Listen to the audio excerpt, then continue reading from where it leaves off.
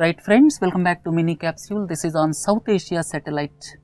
India launched South Asia satellite which is known as GSAT-9, and here the message conveyed by the country is more geopolitical than geospatial, and the important point is it is in confirmation of India's neighborhood first policy, and the same satellite was announced 2.5 years ago during the SAARC summit at Kathmandu in November 14, and now excluding Pakistan, remaining 6 countries of SAARC are going to benefit out of this satellite, and this satellite will have 12 Ku band transponders. This 12 Ku band transponders will function in specified range of so and so gigahertz to so and so gigahertz, and 1 Ku transponder each is nominated for our 6 neighboring countries of SAARC excluding Pakistan, and in fact the total cost of the project is 450 crores, and it is also a strong message to China, which is preparing to demonstrate its global clout at Belt and Road Forum. And if you look at the further aspects, in South Asia region, Pakistan and Sri Lanka have already launched satellites with the help of China. Now Afghanistan, Maldives and Nepal are discussing with China with regard to launching satellites. So China's footprint is already there, and Bangladesh is going to launch its first satellite, Bangabandhu, and this is working with some European agency for launch of Bangabandhu. Right, under these circumstances, let us look at the genesis of Indian space program. The first Prime Minister Jawaharlal Nehru set up this INCOSPAR. INCOSPAR means Indian National Committee for Space Research in 1962, and he gave the responsibility to Vikram Sarabhai, and subsequently India launched a sounding rocket in 1963, and subsequently Earth Station, Satellite Communication Earth Station was established in 1967, and ISRO was established in 1969. In fact, INCOSPAR was converted into ISRO in 1969, Aryabhatta was launched in 1975, and the rest is history.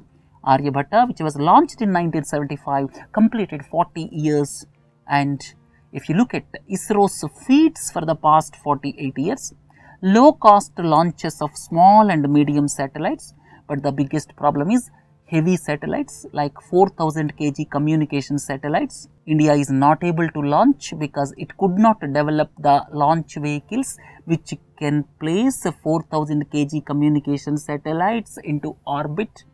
Now India is coming up with GSLV Mark III, and next one is the launch of Chandrayaan to orbit the moon, then Mars orbiter mission at lowest possible cost, then the development of cryogenic engine by using liquid fuel, then the simultaneous launch of record number of 104 satellites is another feat, then successful conduct of RLVTD, reusable launch vehicle technology demonstrator, it is the baby step. Then second one is scramjet experiment, or you can say air breathing propulsion system. So these are the feats for the past 48 years for ISRO, but a lot more needs to be done. The important point to note is private companies in US led by Elon Musk as well as Jeff Bezos are now perfecting the art of reusable rockets. Look at Elon Musk. Falcon 9 rocket is by Elon Musk. Similarly, Jeff Bezos Blue Origin that developed New Shepard rocket, and in fact Elon Musk recently used reusable rocket, and under these circumstances 2 things are going to happen. In future, heavyweight satellites will become the norm, that is one important aspect, and the launch vehicles must be developed for placing them into orbit. And for heavyweight satellites, we are dependent on some other rockets, and sometimes it is taking a lot of time because of the time slot for launch of satellites. So, under the circumstances, one thing is India should develop the infrastructure to place heavyweight satellites into orbit. That is one part, and heavyweight satellites may become the norm in future. Then second point is this reusable rockets being developed by not only Elon Musk but also by Jeff Bezos. In future, what happens? Because of reusable rockets, the launching costs may reduce substantially, right? So, this aspect must be kept in view for the future. Then next point is data communications will see explosive growth. In future, Internet of Things may come into picture. Because of Internet of Things, machine to machine contacts will be established. Because of machine to machine contacts, what happens?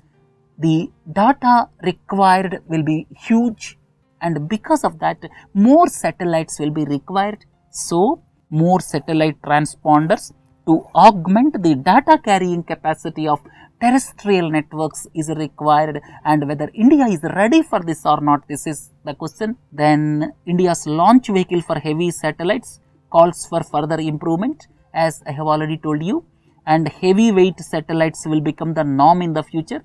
Just now I told you. And another point is government must fund ISRO and university departments that can do research with a view to conquer space. So, there are several challenges for ISRO. One is development of heavyweight satellites. Second one is launching heavyweight satellites into orbit.